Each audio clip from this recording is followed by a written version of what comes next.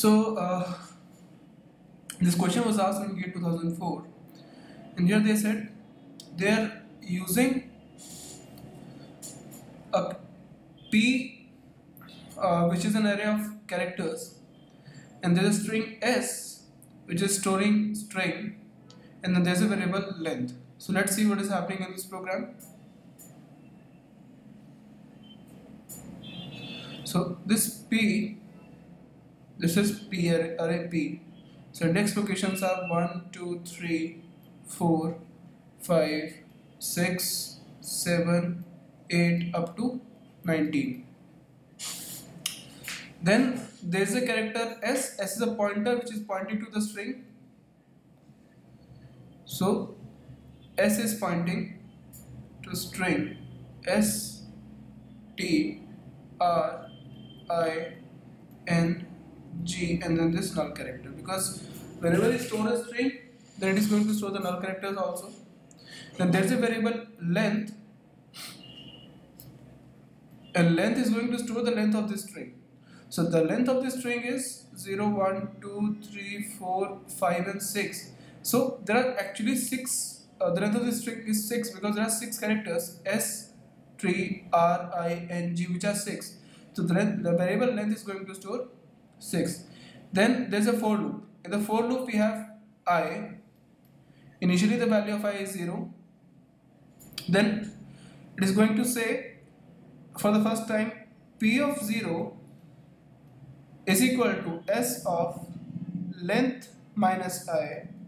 That means length minus 0, which is equal to S of 6 minus 0, which is equal to S of 6. That means whatever is stored at the location 6, that data is going to be stored at location P of 0. Therefore at the location P of 0, sorry, this is 0th index. So whatever the data stored at location 6, that going to be stored in the P of 0, so null character will be stored here. Now the value of I is incremented. The I is going to be 1 now.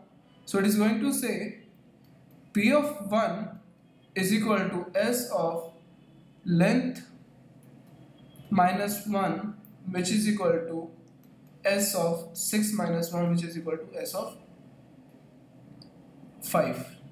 That means whatever the data is stored at the location 5, 5th index location, is going to be stored at the first index location of the array P. Therefore G is going to be stored here, right? Next the value of I will become 2. Therefore it is going to say P of 2 is equal to S of 6 minus 2, which is equal to S of 4. That means whatever stored at the index location 4 is now going to be stored at index location 2 of the array P. So this is going to store N. Now again the value of I becomes 3. That is going to say P of 3 is equal to S of 6 minus 3, which is equal to S of 3. So whatever the data is stored at location 3 is going to be stored at location 3 here. Therefore I is going to be stored here, right? Now again the value of I becomes 4, and 4 is still less than length because length is 6. So it is going to say P of 4 is equal to S of 6 minus 4, which is equal to S of 2. That means whatever stored at the index location 2 in the S array is going to be stored at the index location 4 in the P array. Therefore R is going to be stored here. Now the variable, the value of I is again incremented, and it became 5. Now this 5 is still less than length. Therefore I have to say, therefore the program will make P of 5 is equal to S of 6 minus 5, which is equal to S of 1. That means whatever is stored at the location index location 1 in the S array is now going to be stored at the index location 5 in the P array. Therefore T is going to be stored here. Again the value of I becomes 6.